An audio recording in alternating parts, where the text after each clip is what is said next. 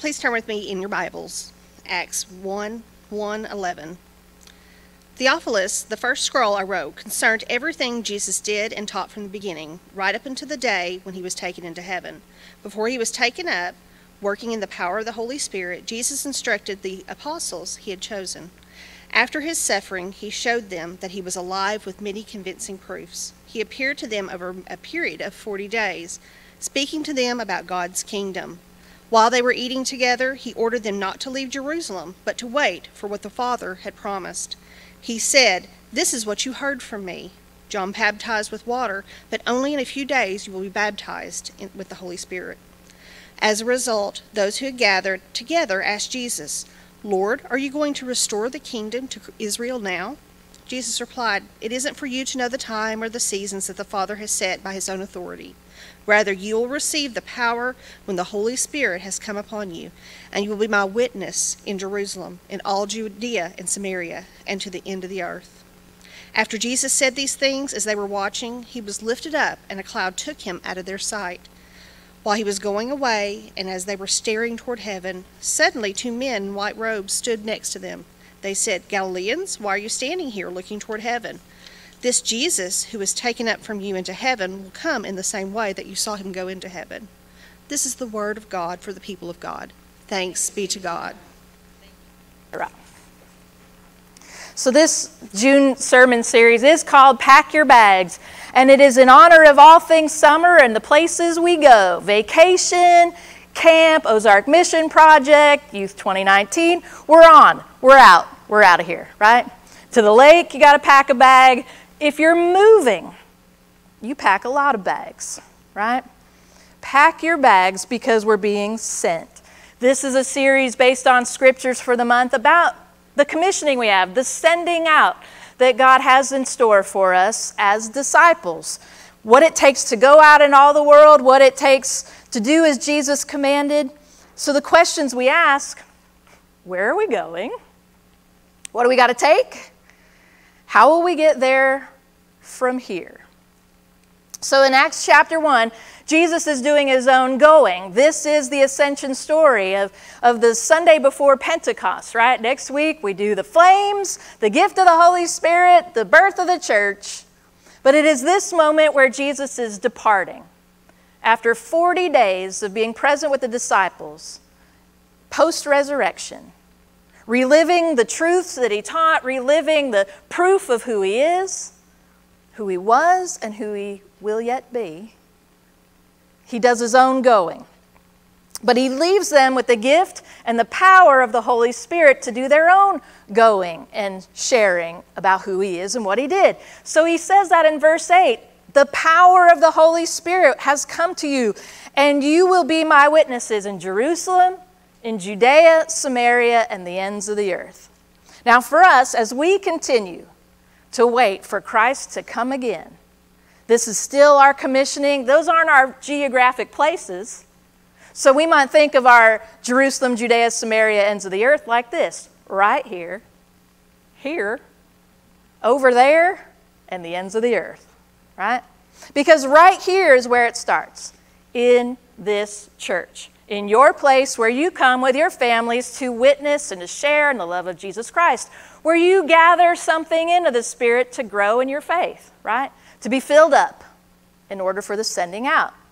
It happens right here, where we gather in large groups like this, and also hopefully you've got some fellowship groups, from friend groups, youth groups, Sunday school groups, you've got disciple Bible studies. Some of these things can happen in short-term specific groups, like Ozark Mission Project, or other work teams. Even the leadership team, y'all, is a place of growth in spiritual witness to each other and faith and faithful development. By witnessing and sharing how Christ has moved and touched and changed each of our own lives, right? That's the definition of witnessing. Sharing what Christ has done in each of our lives. We do that in a sense that we can make time to talk to each other, intentionally find ways to share about how Christ has changed us. So the Sunday school classes we've always had and the youth group ministry we've always had, this really comes out of our Methodist tradition from John Wesley and his brother gathering with their friends at Oxford and having their holy club, their Jesus meeting, their come to Jesus meeting, where they sit and they talk to each other and you sit down. It's mandatory attendance too. You have to show up and you have to say what scriptures you read, what sins you committed during the week. That must have been fun to talk about. And then you had a chance to say, how is it with your soul? You had to be open and share it and let the Holy Spirit within you be revealed to the Holy Spirit within the others in the room. You had to answer those main questions. So when you think about that duplicated in our small groups in whatever forms they are, the holy fellowship that we create, those are the spaces where the Spirit happens right here to equip us, to shape us, to deepen our faith, to get us ready to go out there, which is the bigger here. Bryant, Benton, Saline County, parts of Little Rock even, Alexander, just wherever the here extends to in your circle. How far is your reach? Where's your job? Where are your hobbies? Where does it take you from your place right here to your place in the bigger here? Where do you witness to people about who you are in Christ in the larger arena? That's our Judea. If our Jerusalem is right here, Judea is just in the larger area that we live. This part of God's great kingdom on earth that we call Arkansas. It is our Judea. Which means then, friends, that we build good community and we live out loving the least of these in our here. That's where we're tasked immediately. So follow that narrative a little further. What was next? Jerusalem, Judea, Samaria. That's over there. There are barriers, real or imagined. There are places that we've created where we don't want to know who's over there, right? Where we've let the over there's be over there and we'll be over here. So we've got those kinds of separations, those divisions. It's not a geography or a place anymore. It is a mental understanding of who we are and who they are. So for the disciples, you have to remember that Samaria was full of Samaritans.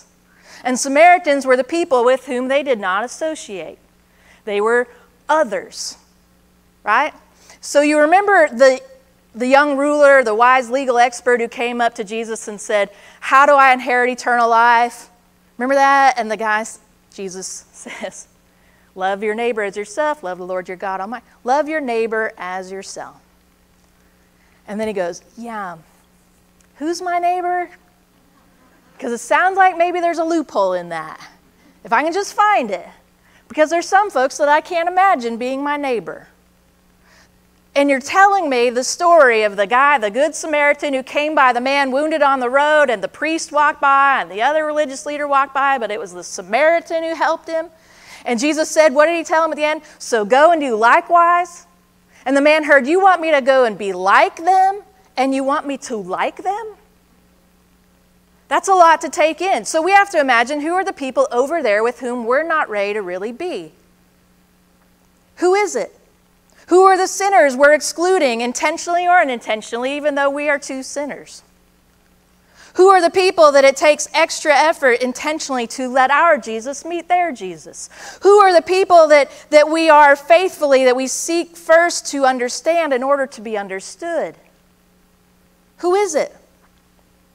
Different ethnic groups, age groups, socioeconomic groups. Is it LGBTQ? Is it atheists and agnostics? I have to mention that because it really came up this week at annual conference. The guest speaker, who was the dean of Duke Divinity School, his name is Greg Jones. He referenced an author who wrote a book several years ago called Nothing to be Afraid of. Is that what it was? Nothing to be frightened of. And within that book, the author, and he said, I wrote this book when I was thinking about what happens to a religious person who lives their whole life devout and then at the end decides that they are no longer religious. That what they thought they believed, they no longer believe, which is really the growing population in our world, is it not? It's not just I don't believe in God, but I'm just not going to be religious anymore, right? I've done away with it. I've stepped away from religion and church and all things because I'm just over it. But the author said, a line in the book, I don't believe in God, but I miss him. I don't believe in God, but I miss him. If you know someone who's stepped away from faith, who's let go of it, who's no longer going to church for a reason, there's lots of them. But if you know someone who's in that, I want you to hear that kernel of truth, that kernel of hope, that kernel of longing and yearning that I think is in each and every person created by God that says, I will miss God if I'm not with God. Recognizing it's there, and that I would miss Him. I don't believe in God, but I miss Him. There's opportunity in that, right? There's opportunity to witness and to share and to say that what we build on is the longing for knowing, and then turn knowing into believing again, and turn believing into being. Our ends of the earth. These are the places, the people we can't even imagine, and the places we've never considered. The ends of the earth. Sounds to me just like Jesus meant it then. You don't even know what's out there. They thought it was flat, right? You don't even know what's out there, or who's out there, or what they need, or what they're like. I got to tell you, friends, that's a destination that we have to imagine. We have to imagine that's the end game. The places and the people whom we can't even imagine. And that God is asking us to pack our bags to go there, ultimately. But the trick is that we start right here. The greater connection right here, the personal faith development right here, to be ready to even go here and then over there. Let's be honest, friends, most of the time we get stuck right here or here. We don't even dip our toes over there if we can help it, right? It is true that our witnessing tends to get relegated, stuck closest in to what's comfortable and known. So you think about when I said earlier the class meeting style of the Holy Club, John Wesley and his brother, and they'd go ask each other, how is it with your soul? There's a point and a purpose to that kind of functioning small fellowship group. If you're not in a group, you need to find one. If the one that you're in doesn't do these next 3 things, then you need to start a new one. Or ask your group to redevelop and concentrate on these 3 things. Does your group do this? Challenge us. Does your group challenge you to let go of the sin that you've come to love and depend on every day? Does your group challenge you to be the best you that you can be? Does your group affirm the gifts that you have in the Spirit? Does your group affirm the gifts that you have in the Spirit to claim them and to use them? Does your group offer you a place to dream the things that you wouldn't normally feel empowered to dream? To think of the places of the ends of the earth and how to get there. We need to see where we are, who we are, and where we need to go, and plan ways to get there. We will talk through this sermon series in June about what it takes to pack for this journey, to dig in and to hold on, and to think of some new places and some new groups to be, because Jesus asked us to go. Fortunately, Jesus gave us, best of all, God is with us, the Holy Spirit within us to help us along the journey. I got to tell you this story real quick. The opening worship service at annual conference, we'd gathered, we'd celebrated, we'd done communion, and a bunch of kids went up on the stage, and the bishop had a benediction. Now, Sadie Joy Ledbetter was right there. And the questions went like this. The bishop said, friends, remember, best of all, and the kids shout, God is with us. And he said, in the name of the Father, and the kids said, go. In the name of the Son, and the kids said, go. And in the name of the Holy Spirit, and Sadie Ledbetter leaned forward and went, go. Yeah, she said it with conviction. And she said it, and the way it went, my friends, it was like the youngest amongst us were telling the oldest ones to get up and go. That they are counting on us to get unstuck from right here and get over there and out there. And to do it for their sake. Go, she said. Where do you want to go? How do you want to get there? Where are you starting this journey? What's next? How will you pack your bags? The ends of the earth await. We do that. And we start right here in the gift that's offered for us, in the celebration of the commissioning Christ offers by forgiving us of our sins, by including us in the body of believers, those who are gifted with the opportunity to go into all the world, to teach His good name, to baptize the nations, and to share His love, so that all who come to believe in Him shall not die, but have eternal life. So I ask you, friends, in that name of God, of our Lord and Savior Jesus Christ, will you prepare your hearts to receive this gift by taking a moment of prayer and offering your confession to ask and receive your pardon? Let us pray.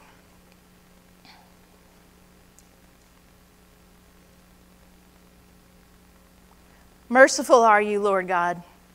We give you thanks and we give you the glory for the way you have presented mercy and grace to us, and the power you have to receive our sins and to forgive them and to make us new people, and that you've put the Holy Spirit in each and every one of us to help us grow in faith, share our gifts, and grow your kingdom for your Son's sake.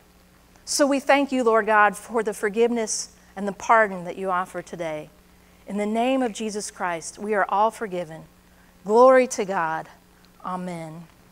When Jesus was betrayed, he first ate dinner with his friends. It was the last meal that they would share together. They didn't yet know what was really going to happen. But he took what was common to them in the daily bread.